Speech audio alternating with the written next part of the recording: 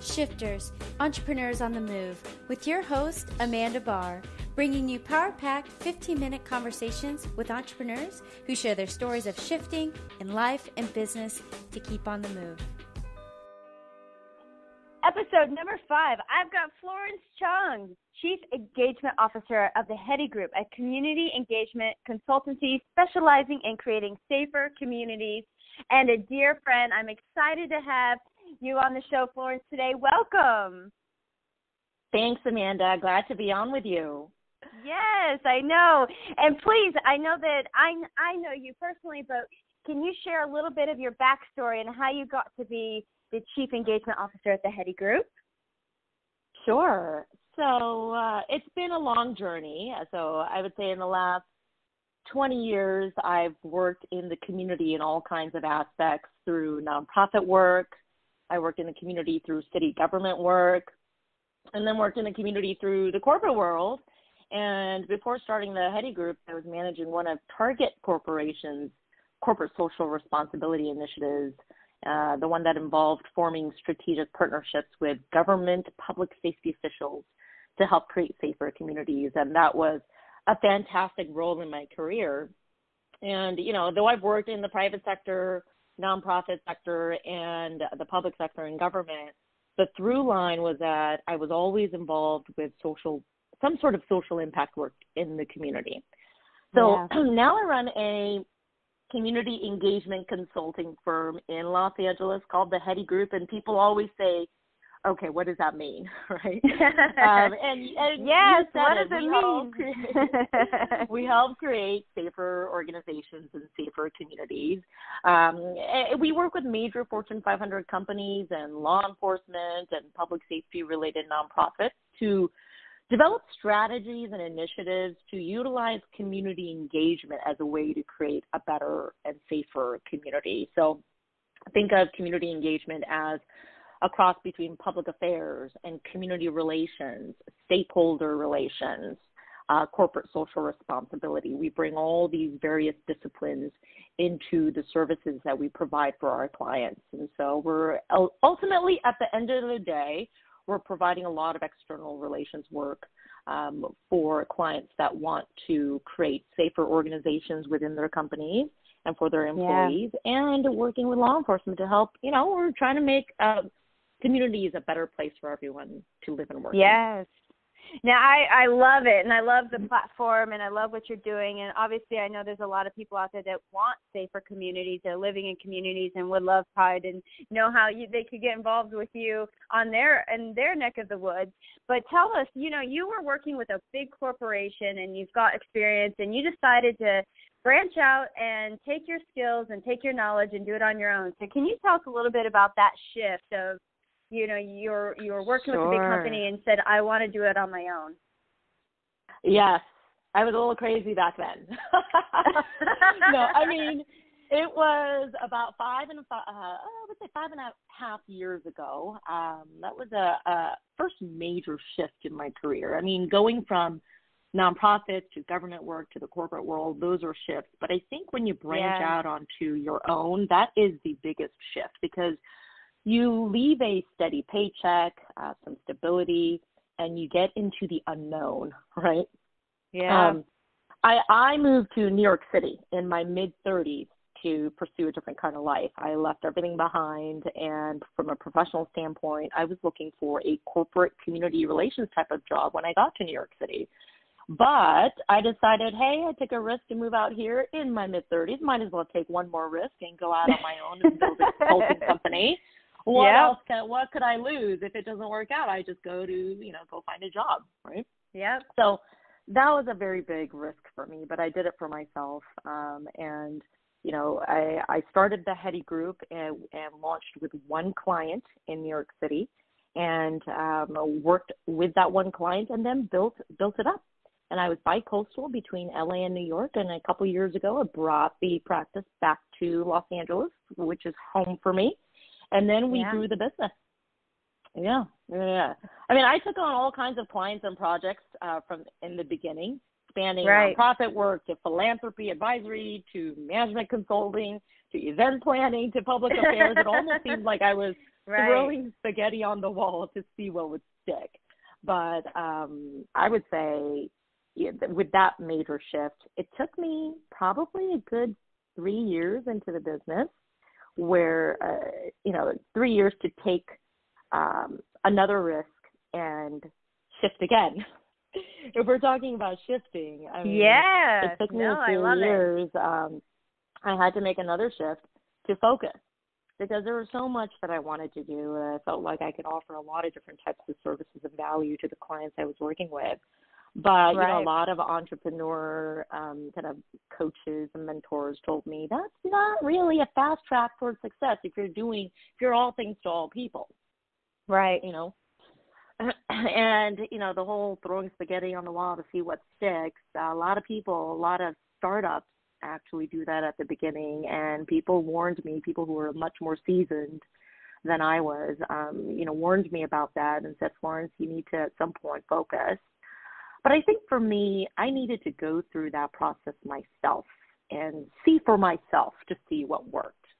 And eventually I evolved to a point where I felt comfortable saying no to projects and being selective and declining new business if it didn't kind of fit the criteria I had set for myself. So deciding to focus on creating safer organizations and safer communities and not focus on technology or, other social issues out there. That took, I think, a moment of clarity for me, and that was a very deliberate shift that I made in my career. Can you explain just a little bit more? Because I know there are those out there that are going, well, should I go specific or not? And you said you got clarity around it. What was kind of that aha moment that said, you know what, this is what I want to do. This is what I either I love or this is what I'm good at. What was that deciding factor that was like, this is why, and this is why I'm going to do it and I can do it, and, from there on? Yeah. So I would say, there were a couple things. I don't know if there was one kind of a momentous occasion that created this shift, but I think they were a collection of moments. And I think when anyone is considering going through a shift, I think a lot of times that moment happens when there's discomfort. And so I was going through a period of discomfort when I'm thinking, okay, how do I scale the business? I'm asking myself. How do I, go deeper? Should I go deeper or wider, right? And at some point, I came to a decision of instead of going a mile wide and an inch deep, right? We have to focus in order for us to give ourselves the opportunity to grow some true depth. And I was, even without deliberately or strategically thinking through things, I was already working in the public safety, safe communities arena. But I thought, okay, if I actually focused and strategically paid attention to it, that would help the business much and get us on the fast track, more so than being reactive. And, anytime clients came approaching, I would say yes if I felt like I could be helpful to them. But that's more reactive and not necessarily proactive. And so I would say when I was confronted with the discomfort, the fact that I only have 24 hours in a day. Yeah. I can't clone myself. Right. So I can't do all these things I would love to do and to help all these clients. I can't. And so how do I meter my time? What's the best use of my time were the questions I had to ask myself. And so in moments of discomfort, when I was being pulled in so many different directions, in moments of discomfort, when I was trying to figure out how to scale the business, that's when I had to sit back and really think through, and evaluate what I'm good at, what my team is good at, what our capacity was. You just have to evaluate amongst a whole set of criteria, and then, be self-aware, assess the situation, and make some really strategic and specific decisions. And I had to go through that several years ago, and that's when we started building up internal programs like our Coptics program, our Police Foundation Partners program, our new TRX training exchange program that are all, they all fit the same theme of creating safer communities. And so we get to go, 20 inches deep now instead of trying to go wide. Now, and when did that major shift happen where you said, no, I'm going to really focus? And that, when did that kind of happen where you go, okay, I know this is what I'm doing, and then what's happened since then? Because I know that sometimes, you're in the moment and you're deciding and you're like, I don't know what's going to happen when I decide to actually take on this new way of doing my business.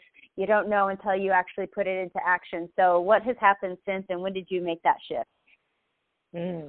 Yeah, good question. So I think for us, it wasn't let's say a certain week or a certain day at a certain point in time. A progression. At first, it was a progression. It was a little bit gradual, but it was kind of taking baby steps in a certain direction.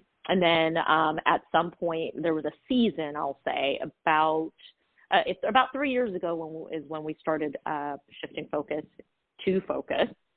And then about two years ago, between 2 years ago until about a year and a half ago, there was a season when we were really honing in, right? So declining a business if it didn't fit the model, taking on more, networking, taking on more that do fit the model, networking with individuals and entities that fit the model and our channel. And so it was a progression, but, over the last several years, we've been around for 5.5 years, but only in the last, let's say 2.5 years, have we been really building our focus out. What has that meant for us? Basically, it helps us to build a subject matter expertise, right? And I think that's something to learn and something to consider for a lot of startups out there and those who are maybe, starting out. We haven't been around too long, 5.5 years, and a couple years in New York and a couple years in Los Angeles. But, it was a lesson that I had to learn to shift and focus. And it was a bit painful because there are opportunity costs. You feel like when you say no, that you're losing out on something, that you have to keep the focus on the long term. Say, yes, I may not be saying yes to this client and working on this cool project. However, I am building something toward a different direction. I have to keep my eye on that prize in order to keep the discipline to keep building in a specific direction. So it's worked out well for us. I'm really happy with the direction. Now we have to go through a specific kind of a rebrand of the Hetty Group to ensure that focus is better communicated to the public. But again, I think with any business owner, you're constantly evolving, Right. So I'm evolving. Yeah. I just want to, I know that I wanted to touch one moment. You came into your own role and you opened this company with experience in the field. But what have you gone through emotionally on that side? Like how have you taken that shift of being somebody else, working for somebody else, and now you are the owner of your own operation? How's that been on the personal side? I would say it's a roller coaster. Yeah. A roller coaster, and there are a range of emotions that I have experienced that I never thought that I would in my professional life. But you go from just the sense of empowerment and, you feel great. You feel like you're in charge of your own destiny. And for a personality like mine, that works for me because I kill what I eat. I make sure I make things happen. I have to go make it rain, right? Yeah. And then, but at times it's also a lonely road. You don't have a ton of coworkers. You don't have a lot of people who are on that same journey, going through the same challenges. And it's important, I think, for people to seek out those that are on similar journeys. And I think maybe your podcast can be helpful to those who are on this journey. To hear from people who are, on the path. But emotions, I'm feeling empowered and elated to feeling lonely and I would say having doubtful moments, questioning myself. Am I on the right path? Should I go get that big corporate job? Yeah. Instead, should I quit? Should I quit or keep going? And there are a lot of things that have gone through my mind, and it's been a roller coaster of a ride. But I'll tell you one thing: it has not been boring. Well, I appreciate you for just opening up. I know that's, it's hearing those things. I think people think that, they hear the stories of everybody being successful, and in hearing that, no, you're feeling these things. You think these things, you're going to, and you're having to choose, how are you going to take the next step? And, just want to wrap this up. If you could give one piece of advice to an entrepreneur to keep them on the move, because you definitely have kept on the move, 5 years in the business, hats off to you. You are rolling, you're focused, and it's a game on. You've got so much to accomplish, and you've got a great niche to be in. So what would be that one piece of advice that you'd give somebody else that might be starting out or even in the middle? Yeah. I would say, shifts are important, but I think they happen organically. I talked about discomfort earlier. I would say one piece of advice is to be in a constant state of evaluation of yourself and your business and the impact that you're having. Constant doesn't mean every day. That'll be exhausting. But you don't want to let 6 months pass by without you evaluating and assessing where you are and where you're going. Life is short, and in the business world, as you're building, 6 months, a lot can happen in 6 months. And for me, what's been helpful is to constantly be assessing and evaluating where I am, where the business is going, take on business mentors and business coaches, and be alert. We can kind of get tunnel visioned in our own worlds, kind of building the business and being so focused. But I think taking a step back and evaluating so that we can allow for shifts to happen would be really important, because I love you that. You want to evolve. Yes, and I think when you get that chance to really look back, you get to not look at it emotionally, but look at it as, from a facts and figures and what happened and what didn't happen and what were the results, and was that worth my time, money, and effort, and taking a real choice going forward. So I would love to have the audience know how to get a hold of you, Florence. So if they're looking to have you maybe if it matches your niche, to help with the safer communities and the projects you're working on, and to connect with you directly, how can they do that? Yeah, your audience, feel free to contact me directly at florence@hettygroup.com, or we have information on our website as well. We'd love to invite your audience to come check us out at www.hettygroup.com. And, awesome. Yeah. I know. Well, yeah, and we're cheering you on and all you're doing, and thank you again. I just want to, it means the world to me that you're on the podcast and sharing your story and sharing your light to the world and making a difference in so many communities. What you do goes beyond you, and we see it. So hats off, Florence. You're amazing. Thank you, Amanda. Right. Thanks for the opportunity. I appreciate it. Awesome. And keep on the move. Bye. We hope you enjoyed the episode today. We appreciate each one of you for listening and hope you left inspired and motivated to keep on the move. If you think this episode might help or inspire someone else, please share. Don't forget to subscribe and keep in the loop to hear more incredible stories of entrepreneurs like yourself on the move. Thank you for our supporters, RTB Capital Group, Financial Powerhouse, Callcast, and Power Podcasting. Now, get out there and keep on the move.